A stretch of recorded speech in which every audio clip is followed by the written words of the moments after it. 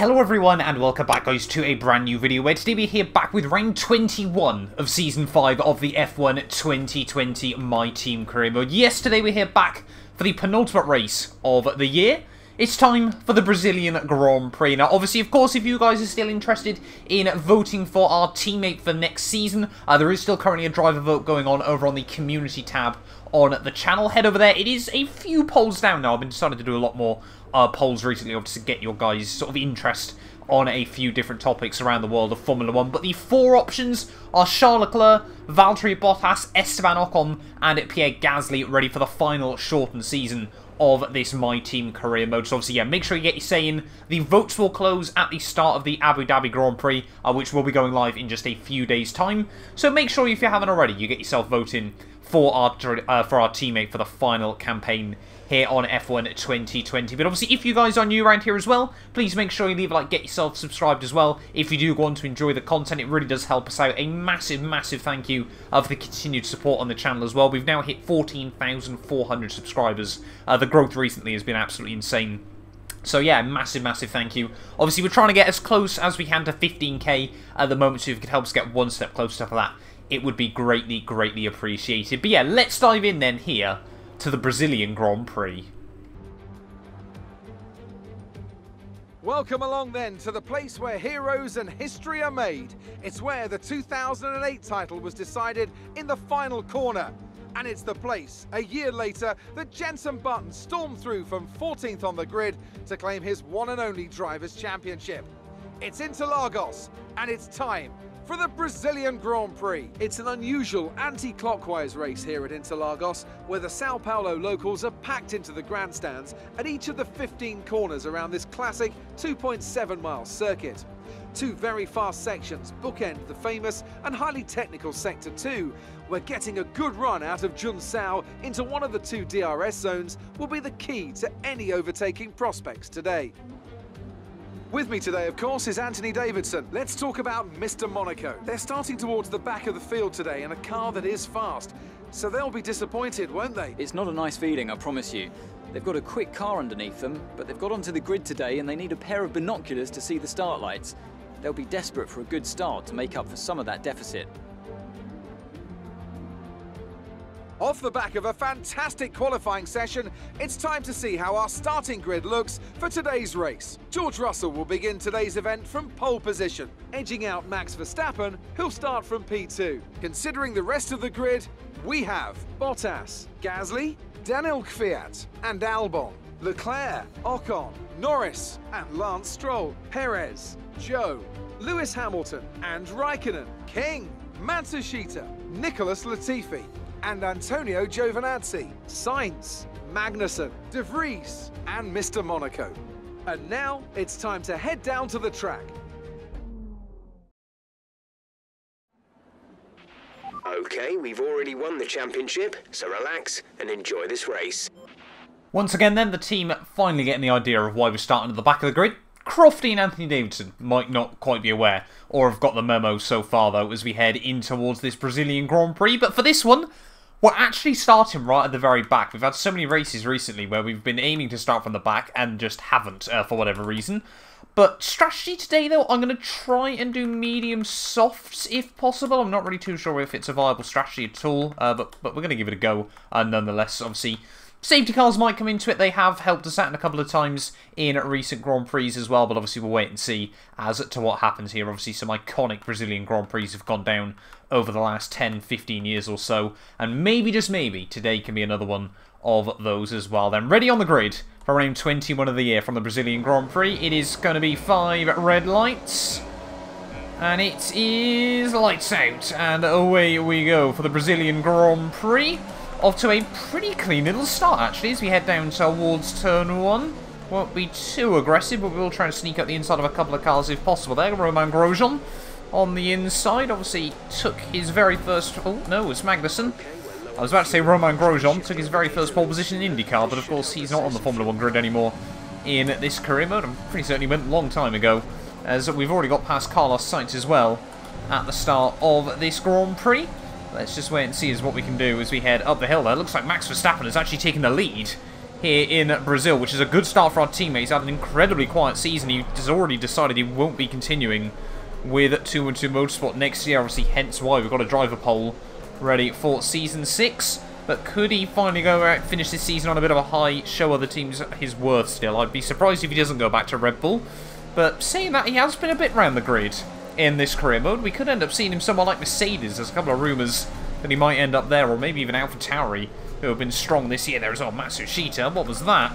As we head through the final couple of corners of lap 1, it is our teammate Max Verstappen who leads the way, ahead of, I think, George Russell there and Pierre Gasly.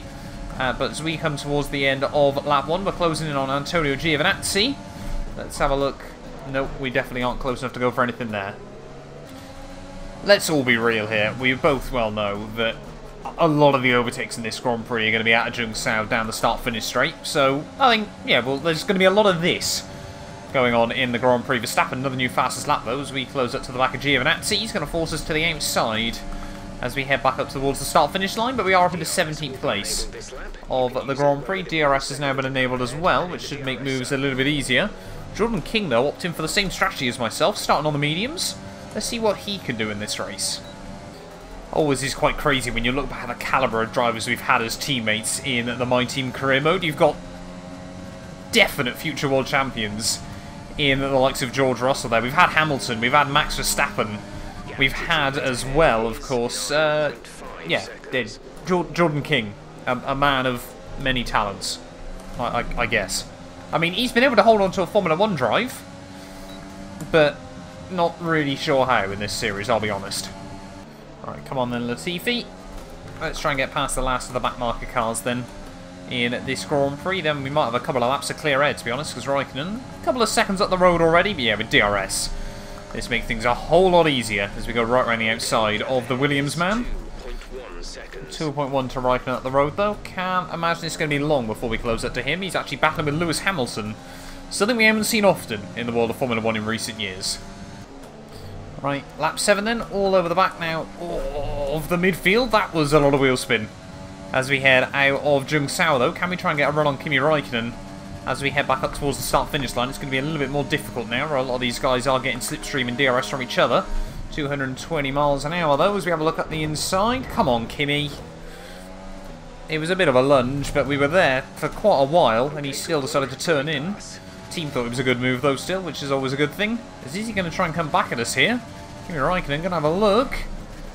Oh, we go way too deep on the brakes, but we get it slowed down somehow and just about get it hooked up on the exit. That being said, Kimi's still looking. No, he's not. But we're all over the road. Where are we off? This is... Oh, my... Kimi? Mate, man's got no chill. Fair play to him for still going at it, but we finally made the move stick. Right, next up then, Lewis Hamilton, as we head back down towards turn 1, ticking over onto lap 10 of the Grand Prix. Somehow new fast lap of the race, not too sure we've managed that. Getting the medium tyres really starting to come into their own now against the softs, and obviously a bit of clear air and then some DRS at the perfect time. As we head back down in towards turn 4 though, are we going to be able to go for anything? Oh, Hamilton a little bit earlier on the brakes than I expected him to be. But no move going there. We'll see what happens as we head down towards the lowest point of the track. Back up the hill, though. Yeah, just not close enough this time round. Right, heading back out of Zhou. Then Ferrari have actually got a very, very quick car down the straight still, and especially obviously with some DRS assistance from Guan Yu Zhou just in front of him. Lewis Hamilton, not the easiest man to overtake in this race. We will still sneak to the inside, however, as we head back down towards turn 1. Team recommending new strategy as well, as we do make the move stick. What are the team now going to say? They're saying pit lap 21, so they want us actually, now to go on to the one stop. Another 10 laps on these mediums doesn't seem too bad at the moment, and hopefully it can leapfrog us towards the front of the field, as trying to get through the rest of this mid-pack is going to be tough. Now let's see what Guan Yu Zhou's got in the back of that Racing Point car as we head out the final couple of turns. Had a pretty quiet start to his Formula 1 career. Hasn't been bad by any stretch, just hasn't really had any notable results either. As we head back down towards turn 1. At the inside of Guan Yu Zhou, much better spatial awareness than Kimi Raikkonen. And we're up into 12th. Are we going to be close enough to Sergio Perez as we head back down towards turn 1? We've got our first pitters as well, as we've reached the end of lap 12 here, so we are now going to be up into the points of the Grand Prix. Not close enough to Perez. So go for anything back in towards turn 1. Can we try and get a good run, though, through the centre S, down in towards turn 4? We might be able to go for something. Down here, are we going to be able to have a look? Yes, we do. Purple in sector 1 as well. We give Perez the room on the outside. I'm running to 8th. Once we get through this midfield pack, though, hopefully, then with some clear air, we can really fly. Right, are we going to see a lot more cars into the pits? Verstappen and I think Russell have opted to stay out in this Grand Prix.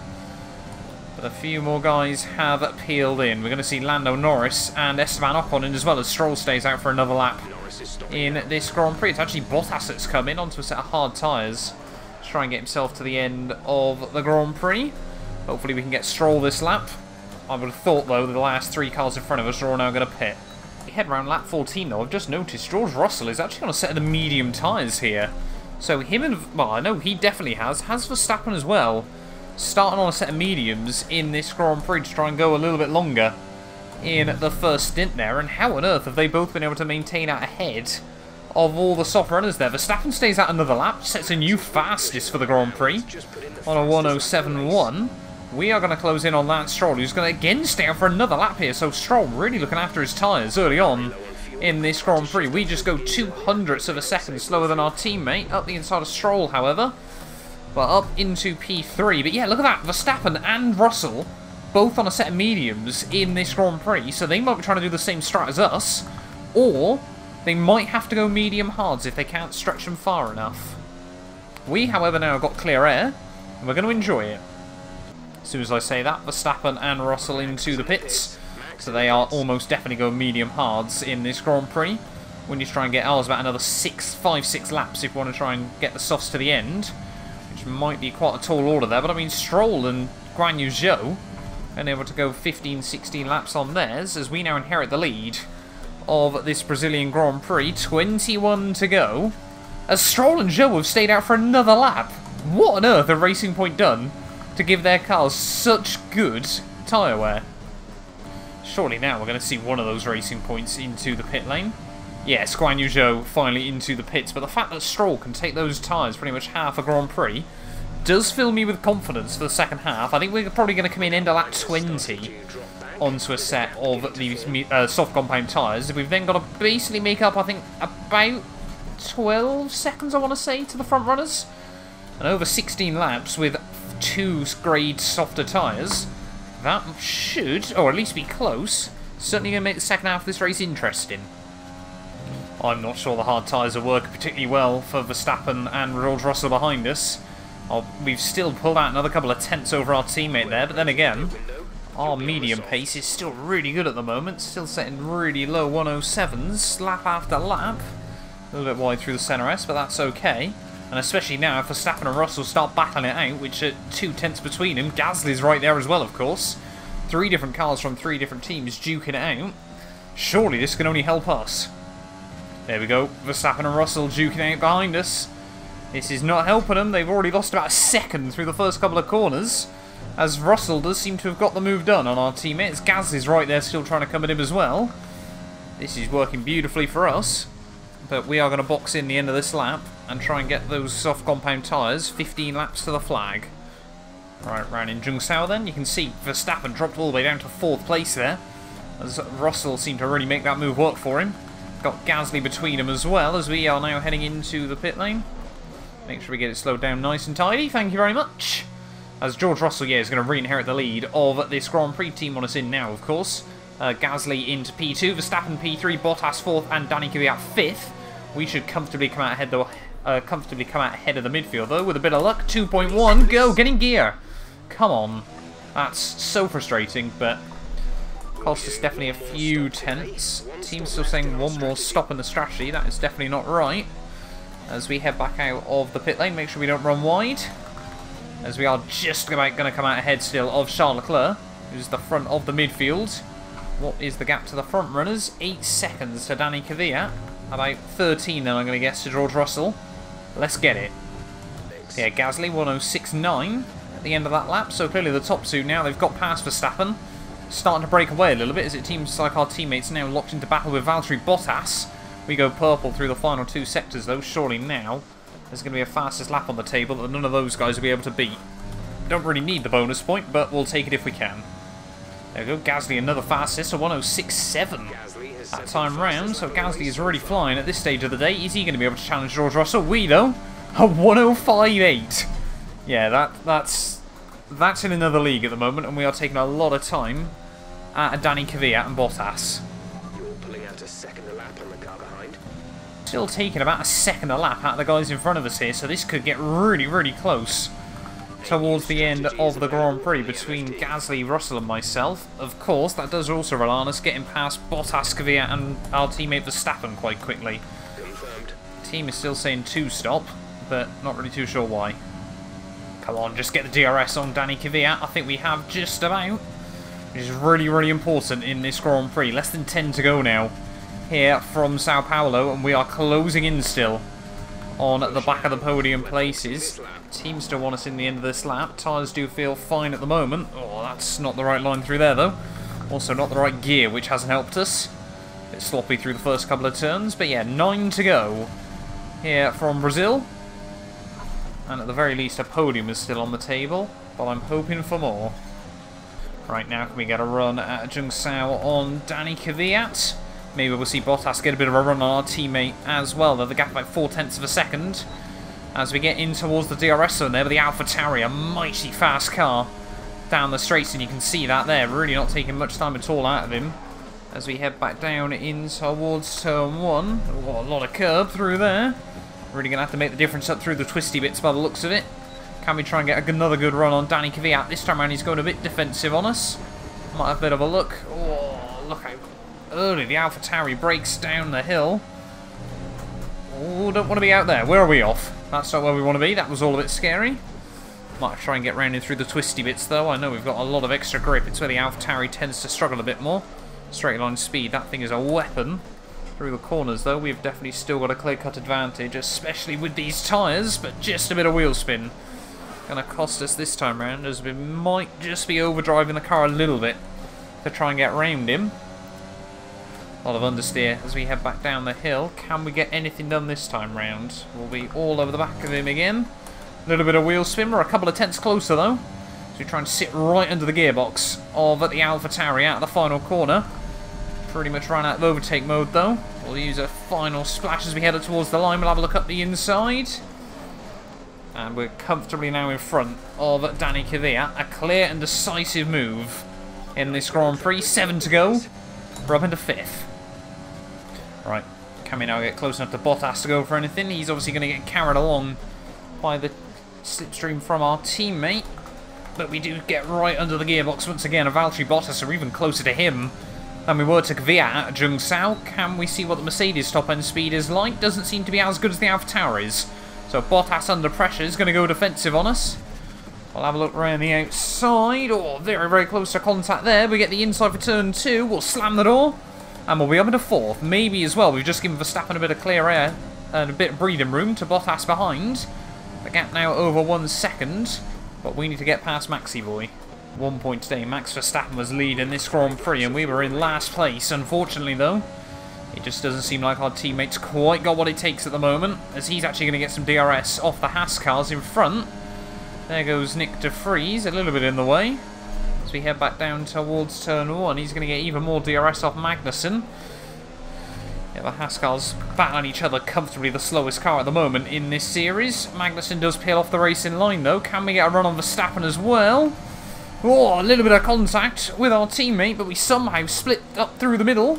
And we're up now into P3 of this Grand Prix. Russell seems to be struggling. Gasly's up into the lead by a good couple of seconds. So he might have just sat around, watched Russell and Verstappen battle, and has then pounced when they're both getting weaker towards the end. We might be able to get Russell, but I think Gasly might just be a bit too far up the road. 2 laps to go then here from Interlagos, and Russell seems to be trying to up the pace just a little bit again to try and hold on. I wonder if once Gasly got past him, he backed off, and then the team have just said, obviously I'm up now behind him. He needs to try and push the checkered flags. Oh, just getting a bit out of shape through turn 1 and turn 2 again. 1.4. If we can get some DRS on in this lap, we might be able to make a move work right towards the checkered flag. We've had some brilliant drag race finishes around this track in the past. Could today be another one of those?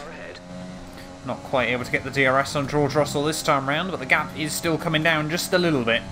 Like I said, if we can get within sort of 6/10, I want to say, as we head out of Jungsao on this final lap, we might be able to go for something, but we need to absolutely nail this lap if we want to try and get close enough. Through turn 1 and turn 2, using as much curb as we dare. But Russell, yeah, I think, is using everything in his battery as well, just try and keep the gap as high as he possibly can. It looks like Gasly is going to make it 2 wins in the last 5 Grand Prix this season. He really has come alive in that AlphaTauri at last. Something is clicking for that team, but I don't think we're quite going to be able to get close enough to Russell at the very end of this one. There's a couple more lap cars in the way. Thought there were some yellow flags there, but nothing apparently on the mini-map. So we just head through. Yeah, look at that. Russell, the gap's starting to open up again. I think we've just taken too much out of these tyres with 1 to go here, and the combination of that and everyone else using everything they've got left in the car as well has just made this impossible at the end of the day. Starting right from the very back this time round, it looks like Pierre Gasly is going to win the Brazilian Grand Prix there. GG's to him and AlphaTauri. George Russell P2, we come through for P3 right from the very back. We'll take it. Russell snags fastest lap at the end. That's a little bit annoying. Yes, yes, yes, we're on the podium. Good job this weekend, great drive, thank you.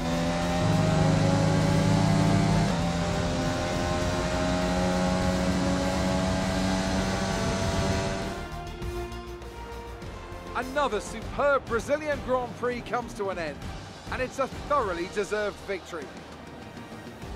And talk to me, what do you think it was that sealed the win for them? I think that smart tyre management on track and very smooth driving definitely assisted in their victory today. That combination meant they got the absolute maximum out of their tyres at all times. And it's time now for the podium celebrations, and how well deserved is this one? This is a team all about giving talented young drivers an opportunity to race and to win. AlphaTauri are your winners here today.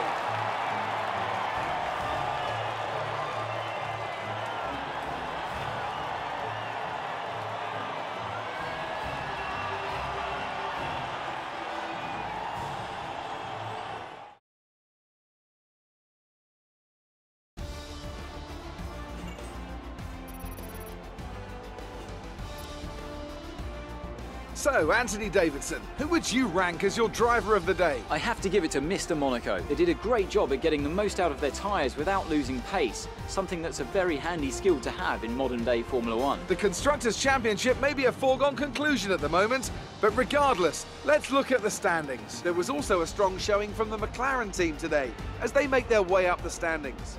Well, Ant, an end to another fantastic weekend of racing. Thanks to everyone who joined us, and we'll see you for the next one. Well, there we are then, guys, the end of the Brazilian Grand Prix, and like we said, it's Pierre Gasly from 4th on the grid. Really did finesse the strategy here today to come home with the dub there. Like I said, I think he just watched Russell and Verstappen duke it out for so long, and obviously they'd just taken too much out of their tyres, too much out of the battery. Gasly swooped in, took the lead, and never really looked back in this Grand Prix there. George Russell, 1.8 behind him. We were just less than 4 seconds back at the end of the day there. But yeah, Russell snagged the fastest lap back away from me by less than a 10th right at the end of the Grand Prix there. Verstappen comes through for 4th ahead of Bottas and Kvyat. Obviously your top 3 teams there making up your top 6. Lando Norris, best of the rest though. A good job done by him ahead of Esteban Ocon. Sergio Perez and Charles Leclerc rounding out your top 10 there. Charles was looking strong, and that's going to be a bitter blow for Ferrari as they desperately need title points heading into the final race of the year there. Albon down in 11th. I'm sure a bit gutted with that from 6th on the grid there. He seemed to be really strong in qualifying, but he didn't have the same race pace there. No DNFs though. Rather surprisingly, you can see the rest of your finishes on your screens. Championship-wise, though, of course, 407 points now for ourselves. With that good result, Verstappen does re-jump Valtteri Bottas, 1 point separating those two drivers in towards the final race of the year. Gasly could get P2 overall in this if he absolutely finesses the final race of the championship, and Russell has a few woes there. 13 points the gap, so he'd need the win with fastest lap and Russell to finish 4th, which is very plausible. And Gasly could finish up runner-up this year there. Further down the order, any other movers? I guess Ocon could jump Danny Kvyat as well. There, he'd need a bit of a miracle, or basically need a Kvyat retirement to stand any chance of doing that there. But I think Verstappen-Bottas is a big battle to watch out for. Further down, though, I guess, I mean, you could see some jumps in the midfield if someone gets a big result as well. They're down towards the rear of your field, though. It seems like that 1 point from Nicholas Latifi in Australia is going to be critical come the end of the year there. Constructors-wise, McLaren get the jump on Renault. That is another battle you want to watch out for in the final race of the year. 2 points separating those two teams. That one is going to be fun to watch. Ferrari, if they got a miracle, they might be able to finish P7 or P6, but it looks like it's going to be quite possibly, I think, their worst championship finish since 1980. 8th place is not where Ferrari should be in the world of Formula 1 there. 91 points isn't a bad haul, but yeah, 8th place is just simply not good enough for Maranello there. But thank you all so much for watching this video. If you have enjoyed, do make sure you leave a like, get yourself subscribed as well. Like I said, the driver vote for our final teammate for Season 6 is currently open, so make sure you make sure obviously you get your votes in as well. That'll of course close in a few days' time when we get to Abu Dhabi. But yeah, thank you all so much for watching, and I'll see you guys ready for the finale of Season 5 from the Middle East. We'll be back very, very soon for the Abu Dhabi Grand Prix. A big thank you to our channel members for making these videos possible. You can be featured in these end clips as well as granted access to some other exclusive perks for just £1 a month by clicking the join button below.